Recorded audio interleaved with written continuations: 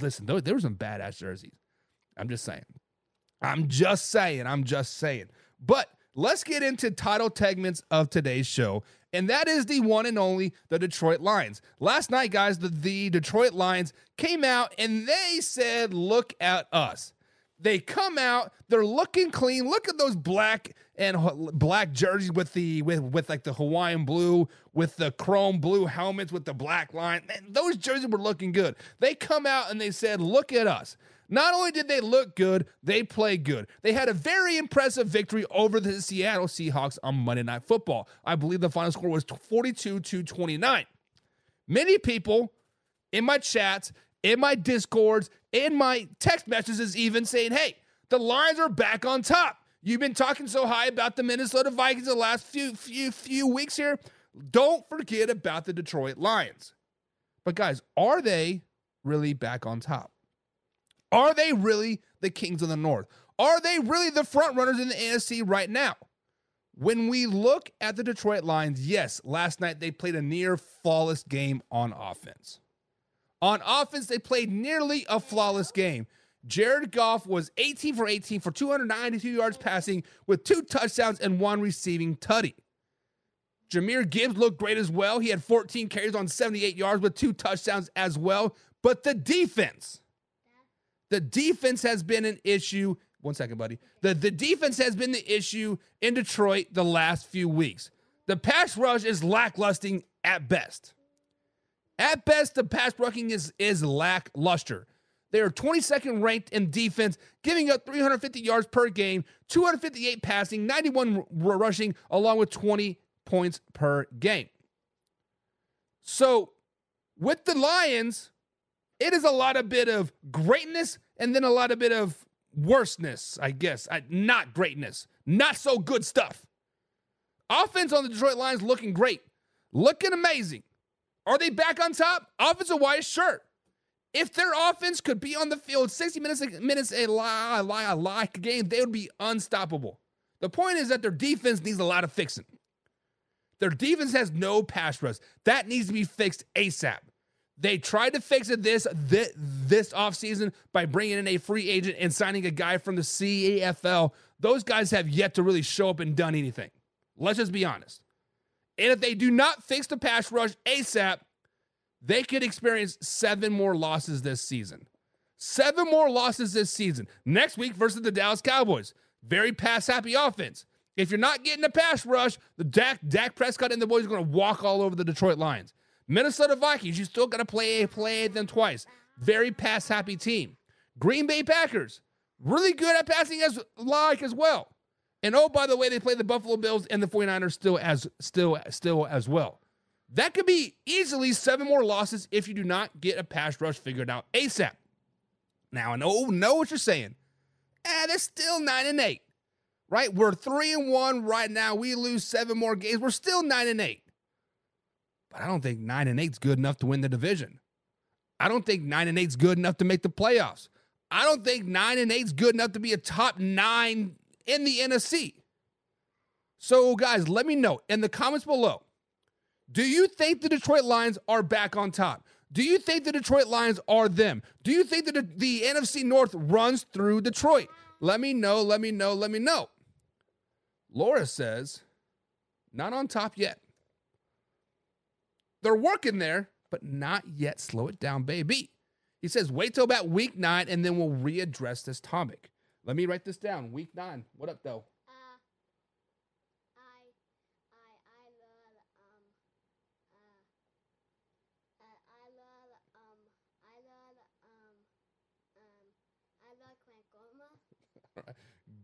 Go back inside, buddy. You're being silly. This little man's on fall break, so he got to stay up and watch his first football game on Monday night, and he loved every bit of it. He loved them some Detroit Lions last night. He just showing off for the camera, aren't you, dude? Yeah. All right. I love you, buddy. All right. James Frank says top 10 quarterback, one of the best, if not the best, running back duo in the NFL. This is all James Frank speaking. And he says, I believe their defense will only get better. NFC championship games will be the Bucs and the Lions. So James Frank says it goes through Detroit.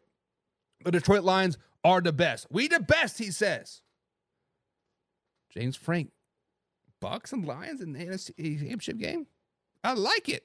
I like it. Brian McGrady's in the chat. He says the Lions will the North again. Will win the North again. Not only says will, he says will. They will win the North again. All right. All right, Brian. No need to yell, my man. But hey, I kind of like what Laura says. She says, wait till week 9, then readdress this topic. Because let's just be honest. The next few weeks for the Detroit Lions are a little rough. Little rough. They have to report eligible when they go down to Dallas on the road. They play Minnesota Vikings on the road as well. And then the Titans at home, and then at Packers at Houston. So really the next 5 weeks, the month of October is going to be a lot of telling for the Detroit Lions. Let's just be honest. Jay Jillian says it runs through Detroit until proven otherwise. Does it though? Because last year was your first NFC North championship in since 85 or whatever it was, right? 30 plus odd years. Just because you have one fluke championship, division championship, that doesn't mean it runs through the North. Vikings still have the most division wins. Then the Green Bay Packers, if I'm not mistaken. Hell, I think the Chicago Bears have more division championships than the Detroit Lions do. Now, I'm not saying you're wrong, Jay. I think the Detroit Lions are a really good team. They clearly have one of the best offenses in the NFL. They could not be stopped last night.